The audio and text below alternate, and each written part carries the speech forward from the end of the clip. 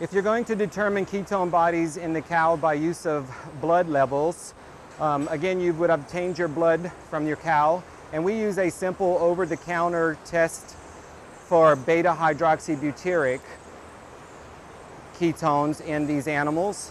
And basically, you have a little strip here that you insert into the test device. The test device will then be reacted, and it will give you an indication that it wants blood to be dropped onto the test tip. And what we will do is drop blood right onto the test tip like that.